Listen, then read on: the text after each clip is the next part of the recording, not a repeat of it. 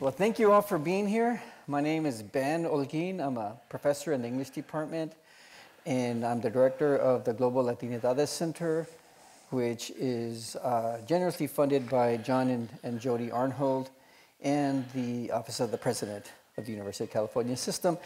And this funding has enabled us to co-sponsor with the Carsey Wolf Center to have this historical document that, as you see, very much relates to very many things going on today, and also is a point of possibility for how we respond to a lot of what is going on today. And I'm specifically speaking, as you know, of the police brutality and the nonstop killings that we now get to see because cameras exist. And we're going to talk about that in our Q&A. And first, though, we want to hear a little bit about Ray's journey to making this film, his insights in this film, and your whole vision as an artist, as an activist artist. So to start, I just want to just turn the floor over to you so you can maybe give us a little bit of a narrative of how you came to make this film. Yeah, first of all, I just want to thank you, Ben, for inviting me. It's such a beautiful theater. I was telling folks in the back that this is probably the best sounding theater I've been in. The film was finished, it premiered in October of 2019, and it was broadcast nationally in January. So we had like a 3-month window to screen the film, which is very, very tiny, and then the COVID hit. And we never really had a chance to do this. This was always the intent. When we started the film. In terms of its, I was sitting here watching it, and it's kind of like all the memories come flooding back, because this film is basically a culmination of maybe my prior 20 years of making films. And mostly, and I wanted to say this because when I was a student at NYU, I went there just trying to make films. I didn't really have an idea of what I was going to do. And then my girlfriend at the time, her mom was a lawyer, and she said, "Ray, there's this famous lawyer going to speak. His name is William Kunstler, and you should go check it out." And I go, "I don't know who, they should go, just check him out. He's just, he was Chicago, 7th conspiracy trial." And so I just went based on this recommendation. And what it was William Kunstler, who was a pretty famous lawyer, a radical lawyer, and then Sophia Bakari Alston from the Black Panther Party. And they had a whole panel about a member of the Black Panthers, Dhoruba bin Wahad, who was in prison at the time. And I was so amazed to hear this whole story of this guy and how he'd been falsely imprisoned and all of this. And at first I thought, oh, that can't be true, all the things they're saying about this guy. And I started doing research, and that became the first film that I produced. It was a film called Passing It On, which was on the series POV in 1993. So it was my transition coming out of college. You're not supposed to make films when you're in college. You're not supposed to get funding. But, I mean, I'm not saying it did, but we did shoot a lot of stuff. We began to see the school. We said, well, what are we going to do when we get out of here? So we said, well, let's use the school as a production facility. So when we graduate, we'll have something to show. So that's what we did. We started doing interviews with members of the Black Panthers, made these associations. We graduated from college, which made us legit. We could take that material, and that's what we used to apply to get funding. Luckily, we were funded by this organization called ITVS, Independent Television Service, the first year they were created. And that's how I got into the field. And interestingly enough, this film was also funded by ITVS. It was like 30 years later. But the process of it was me, during my college breaks, again, I was just hungry to learn about the 60s, what had happened. At the time, there weren't a lot of books out. There were some, most of them had been written in the early 70s, but there was a big lack of knowledge. Since then, there's been dozens of books that have been written that have filled in a lot of those gaps, but at the time there wasn't. And I wanted to know what happened with the Chicano movement, what happened with the American Indian movement, what happened with the Black Panthers. And so whenever I had summer vacation, I would take a bus and go visit Chicago. And that's when I first met these folks from the Young Lords, was about 1992. So I'm probably 21 years old when I'm first meeting these folks.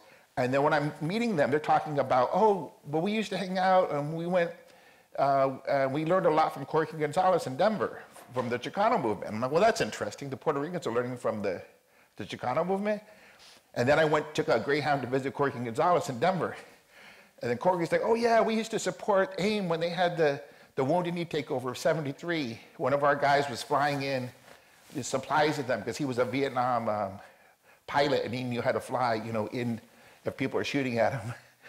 And so I started, everywhere I went, I started learning about these associations and these alliances. And so in my mind, I'm like, wow, well, how come no one's writing about this? How come nobody's talking about this? And in the meantime, I'm making other films, doing other kinds of work. I did some teaching for a little bit. I used to run a film festival for 6 years. And finally, at a certain point, I ended up hearing about this member of the Black Panthers, Bob Lee, being alive. And I remember seeing him in some footage that I had seen when I was 21, some old archival footage. And he lived in Houston, Texas. I live in San Antonio. So I drove down to meet Bob Lee, and then he just laid it all out. We had a Rainbow Coalition. It was the Black Panthers, the Young Lords, Young Patriots. And this is what we did. And then, so to me, that's a story. So I began to produce this film.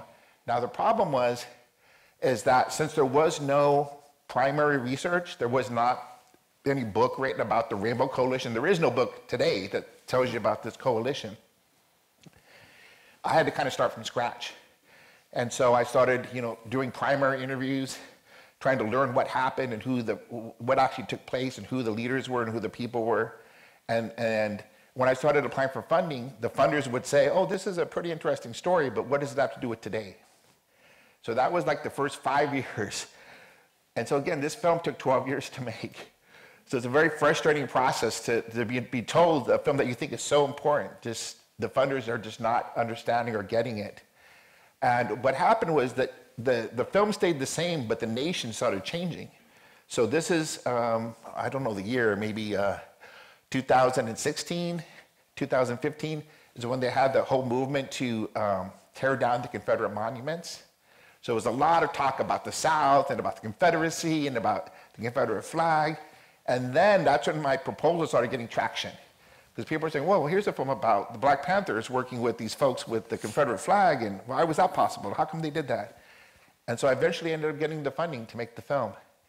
And once we got the funding, of course, everything happened pretty quick. It was a 2-year process. We finished it, got it out there. And one of the things is, for people that are trying to make these films about the 60s, is that generation is of an age where they're starting to pass away. So you see in the film Bob Lee, Bobby McGinnis, who's in there, who's the gentleman holding up the Rainbow Coalition button. He's passed away too. And even some of the photographers that I relied on, they passed away in the process of making the film. So the possibility of recording that history is becoming less and less.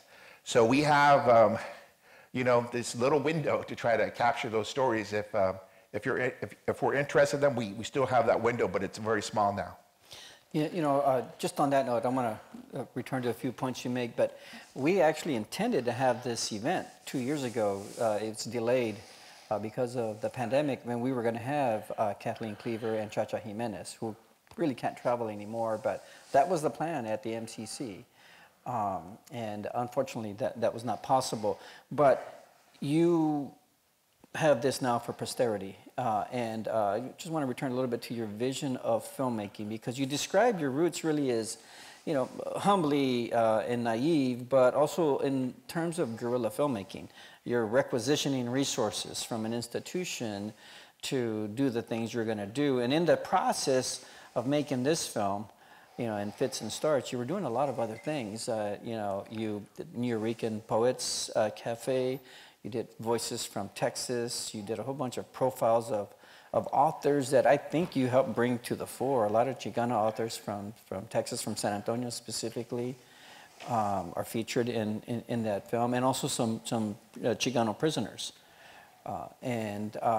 So you were doing work that's grounded in the grassroots, and I'm wondering if you've distilled for us, or for yourself, that you can share for us, a philosophy of filmmaking. I'm thinking in the back of my mind third cinema, but I'm just wondering if why do you make these films? You know, how do you make sense of dedicating your life to making the films about the underclass in rebellion? Well, it's basically, these are the films that I want to see. Again, going back, I remember going to I was 20 years old, going to the New York Public Library and picking up all these books about, you know, Chicanos. And when I went to the thing, they were like, these are all reference books. You can't check out any of these. And I'm like, well, I have to read them here in the library? And so that's, I mean, with these journeys, it was like, so to me, if I had to learn, I had to learn directly. And so the option wasn't there for books. That's why whenever these books are written, like, thank you, now this next generation, they can learn about what happened. And so I think it's like when I did going to the New York Poets Cafe, that was a little different. I mean, it was 2 blocks away from where I lived in New York. And I just loved, that's when I started getting into poetry. I started, part of that, I mean, Jorge Gonzalez with the I Am Joaquin, I mean, that was a very influential poem for me, being a young person at that time. And then the whole Nuyorican voice was just, and there was a connection there between the Nuyorican and me as a Chicano in terms of, you know, the Nuyorican, sometimes they're not accepted by the Puerto Ricans because they don't speak Spanish, you know, impeccably. And that's also the Chicano experience in some ways. So I got, a lot of my friends were the Nuyorican, and so I wanted to tell those stories. Anything I thought was dynamic or anyone who I think is interesting, those are usually the films that I'll start making a film about. Is just if I find something or a story that I think is, that I want to see, I'll commit myself to it, knowing that I'm committing myself to however length of time it'll take to finish the film. A lot of times for the short films, I know it's like 3 months or 4 months. But for a film like this, when you take on a big film, you're committed. So this film had to get made, and I'm glad it did. It barely got made. And sometimes, I mean, there were a couple moments where I really thought it would not get made. So, I mean, it's a tough business, documentary. And so one of the things I've done is we talked about this at lunch, I try to lower my overhead, and I try to learn. So now I can do my own videography. I can work alone, is what I'm trying to say, if I need to. And that's not because I'm a loner, it's because it costs money to hire people to work with you. And I'm trying to figure out the best way to make the films I want to make with as little money as possible, because that seems like that's the reality that I'm living in. There's not anybody on the sidelines waiting to give me a lot of money. So, but this is true of most of the documentarians out there. You know, it's hard to get them made. So they're labors of love, the works you do, but they're also ideological spectacles. And you know, if you don't mind me sharing a little bit, you know, we both come from very poor backgrounds. You know, you're from the projects in Los Angeles, or out in the outskirts of Los Angeles, community college, and then NYU. You're telling the stories of our people. And I'm not talking about Chicana, Chicano, Chicanx people. I'm talking about poor people.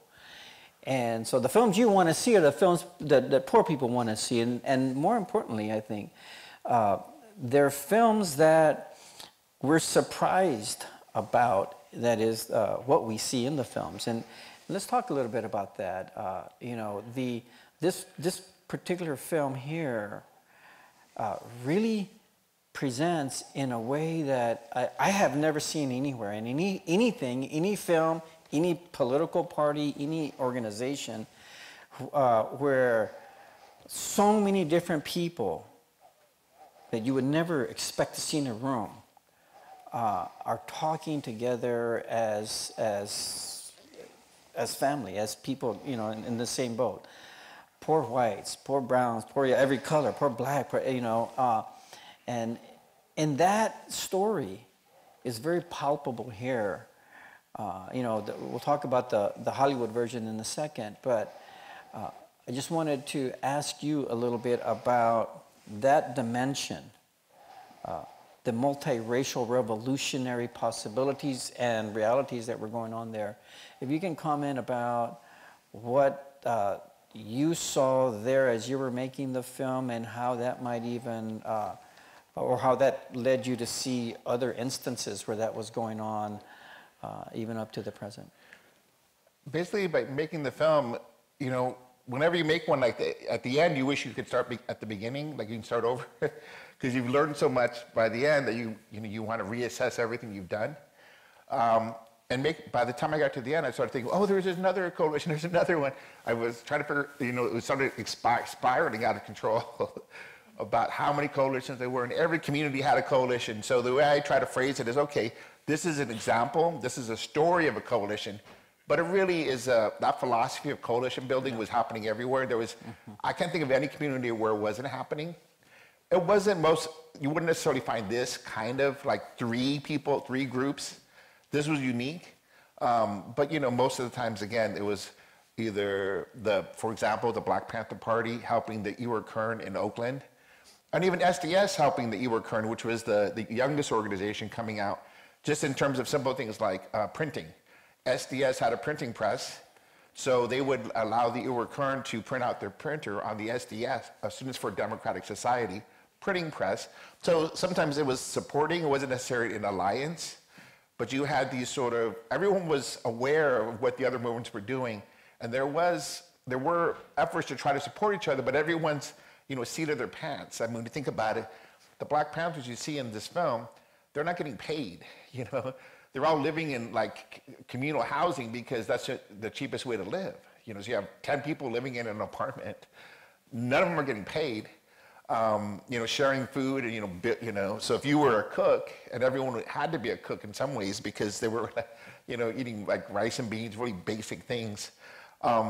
It's hard to build coalitions unless you have that infrastructure, but people wanted to do it, and I think there was a possibility of doing it. If, of course, that's when you begin, the rise of the coalitions coincides with the rise of the repression against the movements. So it just wasn't to be. It was like they were both on a collision course. And that's what you see in this film. In this one example, you see, once 10 days after, there was a photo that's in a photo session where you see everybody lined up and they're having that press conference, is when the field office of the FBI in Chicago requests permission to begin counterintelligence operations against the Rainbow Coalition. 10 days after their press conference. And within 6 months, the whole thing's, Fred Hampton's killed. Reverend Bruce Johnson's killed, which is an unsolved murder. We don't know who did that, but you have all this extreme violence happening and it's, extreme repression. People would be picked up, they'd be arrested, they'd be beaten up if they could get beaten up. And this is constantly happening. So people are getting afraid. Who were, sometimes they're called rally lords or rally panthers. They would show up for rallies. Less people were showing up for rallies because they were afraid of the police beating them up. And that was preceded with Martin Luther King's murder, his assassination, just before the Poor People's March on Washington that involved another coalition. So the repression is sort of really a marker of the possibilities of what is happening and that had to be stopped if we were to preserve a capitalist imperialist society, right? That's predicated on racism as the glue that keeps it moving in a hierarchical fashion. But the paradigm is not just an instance, it's a paradigm, and I'm so grateful that you put all these snapshots of other movements. Laura Pulido has a great book on LA coalitions I think it's called Red, Yellow, Black, and Left, or something like that. And it's yet another coalition. There's coalitions in Houston, Oakland, involved coalition. You had the war, what's it called, the organization? Ewer Kern? Ewer Kern, yeah, which became League of Revolutionary Struggle, revolutionary, multiracial organization that had somewhat of a Maoist philosophy. They published a newspaper that was called, interestingly enough, Unity. So this was a paradigm. I want to suggest that it's not an archaeological specimen. I want to suggest that it's still here. It's still present. We're seeing a lot of things happening despite a lot of complications with Black Lives Matter. Right now, you're not necessarily seeing this type of revolutionary coalitions, but multiracial possibilities.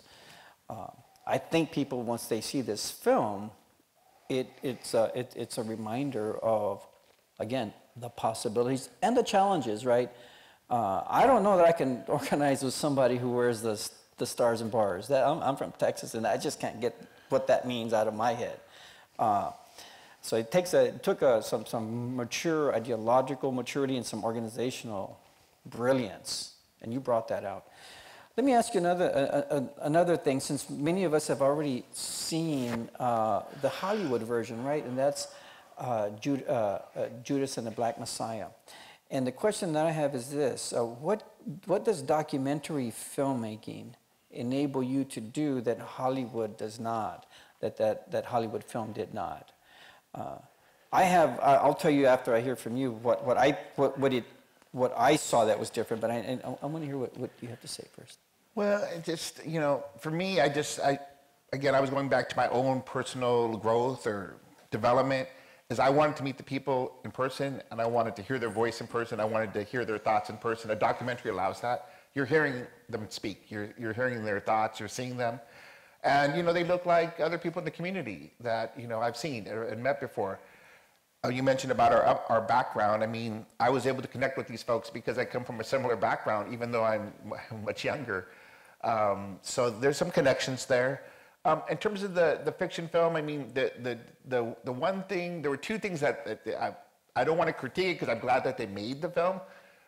Because again, I think everyone needs to know about Fred Hampton and his, amazing leadership abilities, and hopefully go back and read his speeches, because you see the mind behind his leadership. But for example, they do talk about the Rainbow Coalition and the Judas and the Black Messiah.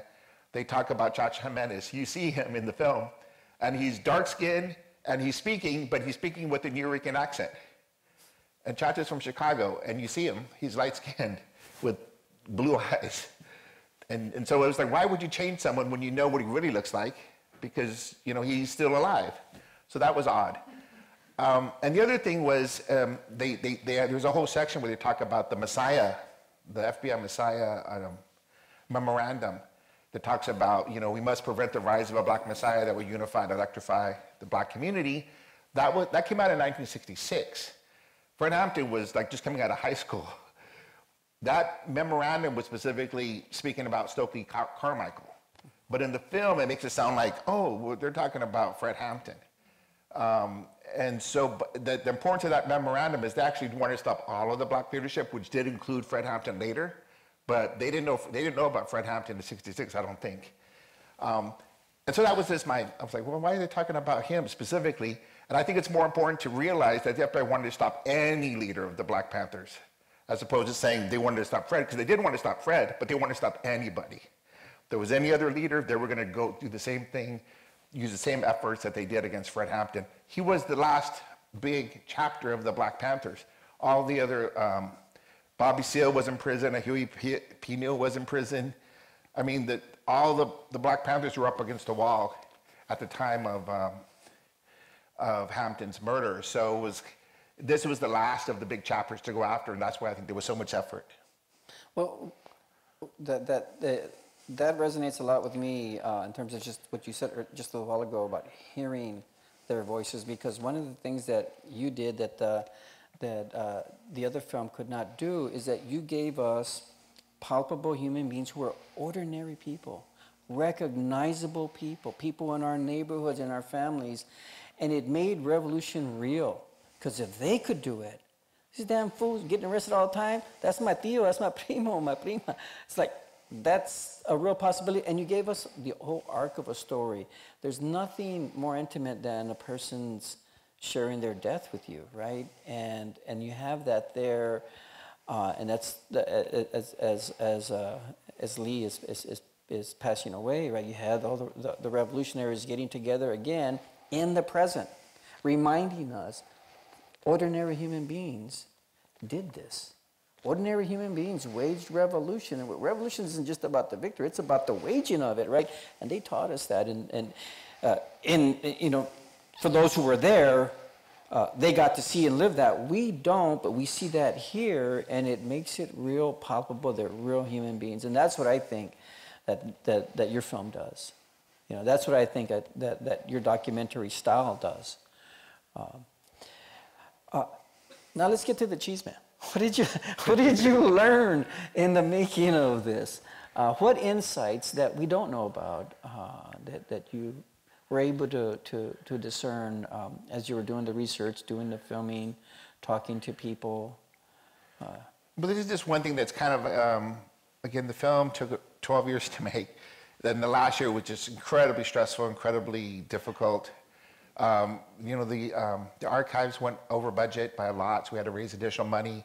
And again, the fear is, oh, is this film going to get made? But looking back, one of the things that I keep remembering, and I mentioned your story, is that, you know, sometimes when we don't hear about what happened, is because a lot of these folks were, you know, and are experiencing the post-traumatic stress from being an activist during that time. Hy Thurman is in this film now, but for like 40 years, he was working at like one of the auto zones or something like that. Nobody knew he was an activist. He just, you know, he didn't want anyone to know who he was because everyone's trying to hide out because the notoriety of being in these groups. And he went back to live in the South. You know, if you're living back in the South and someone finds out that you were, you know, in coalition with the Black Panther Party, it puts you in a perhaps a dangerous position. About 4 or 5 days ago, someone from the Young Patriots wrote to me and they said, oh, there was one of the co-founders of the Young Patriots, a guy named Junebug Boykin. We had tried to get him in the film, but he didn't want to participate. And the gentleman who wrote was just basically saying, hey, yeah, he doesn't want to be involved with media because someone took a photo of him in 1970 with Fred Hampton, and then the police were trying to find him and beat him up. This is 1970. And they eventually found his brother who looks like him. They thought it was him. So they beat up his brother really badly. And so one of the founders of the Young Patriots packed up, moved to California, came back a couple years later, and then just never talked about being in the Young Patriots again. You know, there's a fear that permeates a lot of these activists. And I'd seen this before working on the film about Dhoruba bin Wahad, is there was an activist there who had become a Buddhist, one of the members of the Black Panthers. And when we found him, he had changed his name. And he had said, yeah, I haven't talked about this in 50 years, because, I mean, at the time it was 40 years. He goes, because I didn't want anyone to know that I was still around. So that's I think the legacy. Mm-hmm. I mean, that's, I think the next film somebody needs to do is people for years, I mean, 10 years after, like in the 70s and the 80s, they would have a job. The FBI would come by their job in the 80s and say, hey, they would talk to their boss, do you know that so-and-so is a radical activist? And they were arrested in the 80s, and they would be like, oh, we didn't know that. And they would get fired. And after 9/11, Chacha Jimenez was working with disabled people, and he had a steady job. You know, he enjoyed it. He was good at it. And after 9/11, they were able to coordinate. They put a lot of money into coordinating all of the state databases. So they found him on the state database. He wasn't, you know, it was all paper before. And then once they found that out, that he was an activist in the 60s, he got fired. And so, I mean, this is going into like the early 90s. It's crazy. I mean, the perpetual harassment of activists. And the stuff that he was arrested for was, again, this stuff like, you know, you can make up like when someone's getting arrested, it's like, you know, they always come up with like 4 or 5 charges from the get-go. Yeah. And that's what he's not arrested for like robbery or anything like that. It's all stuff that deals with activism. And so anyway, I think it's a legacy that I think that hopefully the next film can take care of. One of the good things I've heard is that they're doing another Eyes on the Prize series, which will pick up where the last 2 left off. There were 2 Eyes on the Prize series. And I think hopefully that'll go and tell more of those stories. And again, I'm glad they're doing it because they were at that pivotal time. And I believe that series is going to go into the 80s, the 90s, and hopefully to today. And I'm glad they're doing that again because we have these little windows, and I think we're behind the curveball. I think my community, we're behind the curveball. We don't have enough filmmakers. We don't have enough historians. We don't have enough books to rely on so we can make these films easily. So it's like, you know, I don't know.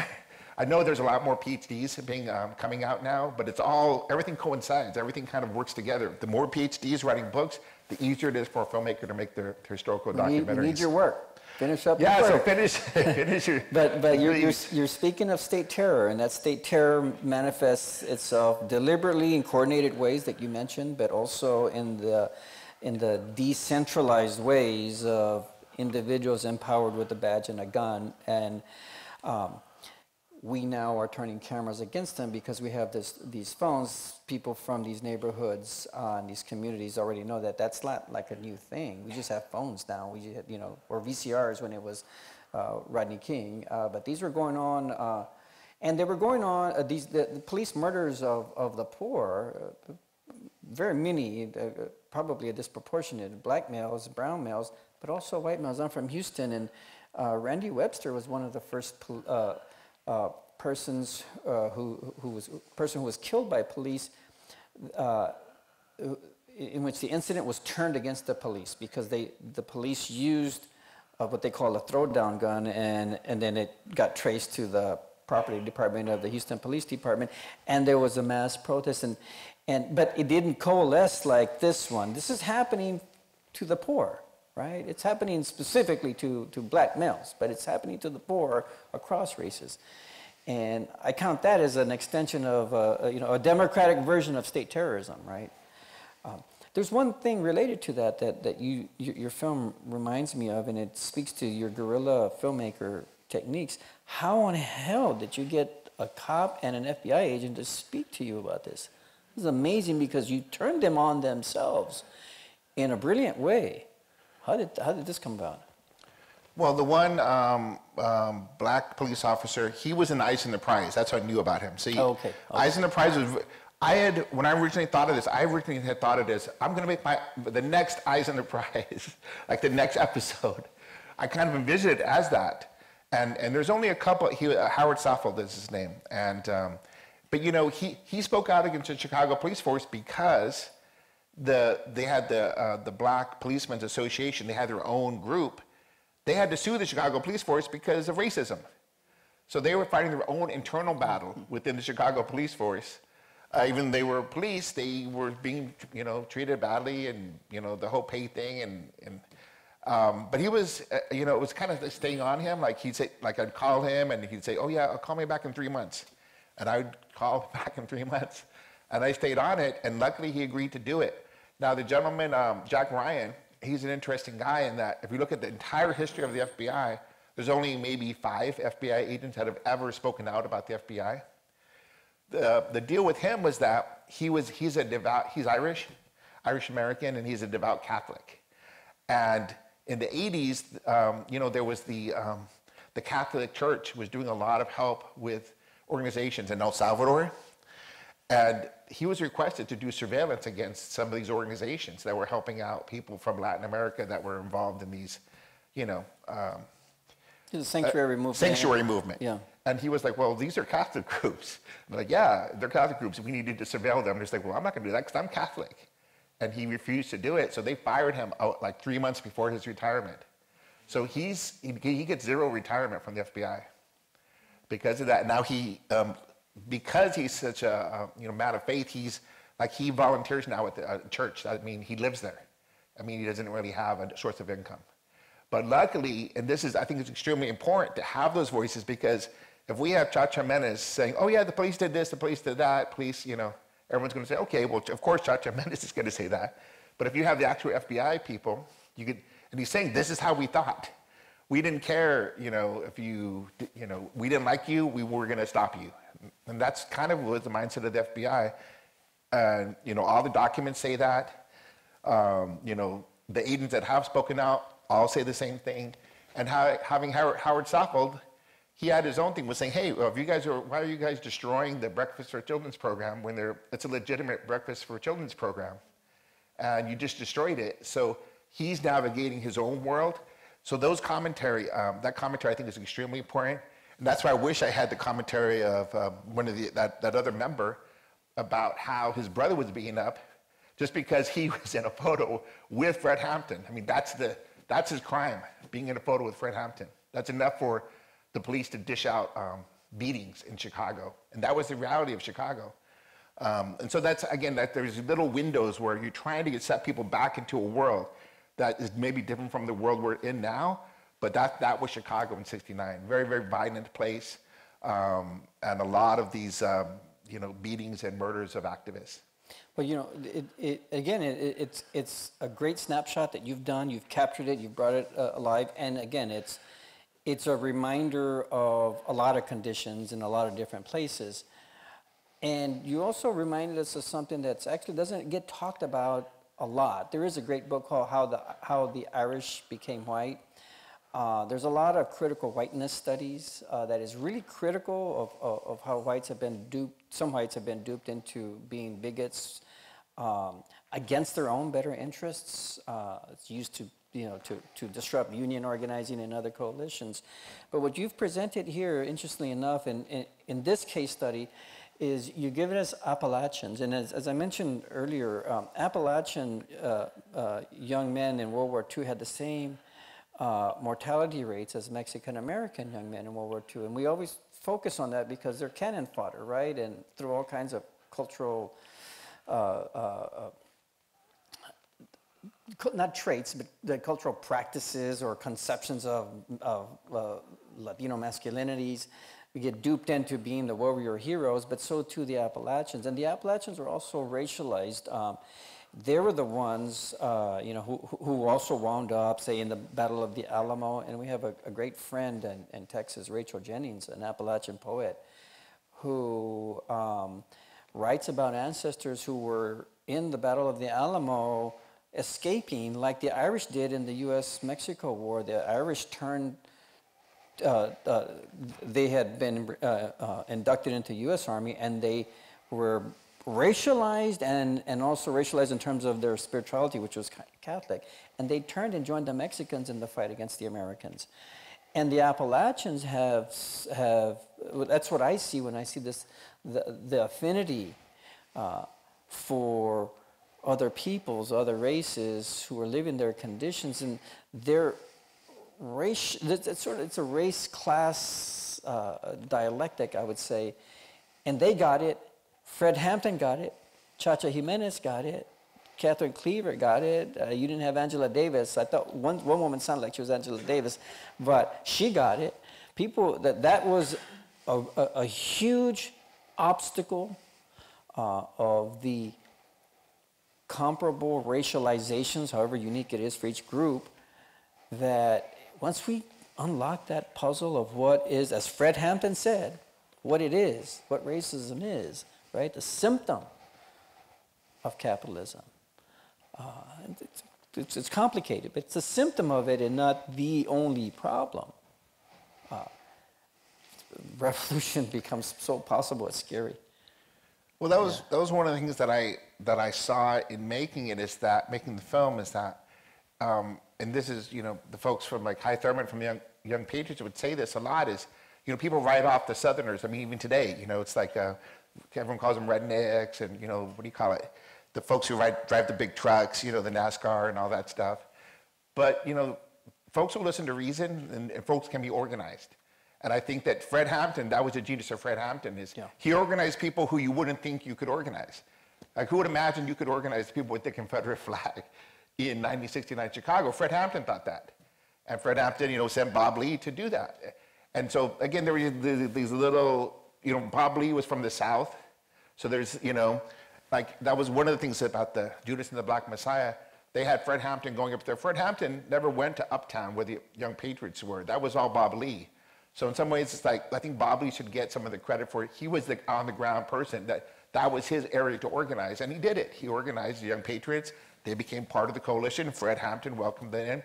But it was Fred Hampton's idea, but it was also the Black Panthers' idea. Fred Hampton didn't come out of the blue and say, oh, well, we're going to do coalition politics. The entire Black Panther Party, if you were a chapter, were internationalists working towards coalitions. And we're anti-racist, because you had to be if you were going to be part of the Black Panthers. So I just think that, everyone needs to recognize this. I think we need to, going to today, we need to be aware of that within our own internal racism, whatever community you're from. And, I think, and I don't know whether it's everybody, but, we're always afraid of some other group that we don't know about. If something's strange or unfamiliar to us, sometimes we react by being frightened by it or angry about it. And I think we need to catch ourselves in that and think of the possibilities that could come with, if you're able to work with folks. And there are some folks you're never going to be able to work with, Going back to your comment, you said you wouldn't work with the folks with the Confederate flags. Denise Oliver from the New York chapter, we did a couple of panels with her, and she said something I think is really interesting, is she said that if you're building a coalition and you're comfortable with everybody in your coalition is probably not big enough. You know, if you're really trying to expand, again, you're trying to build power. And actually borrowing from the Judas and the Black Messiah, is where there's people, there's power.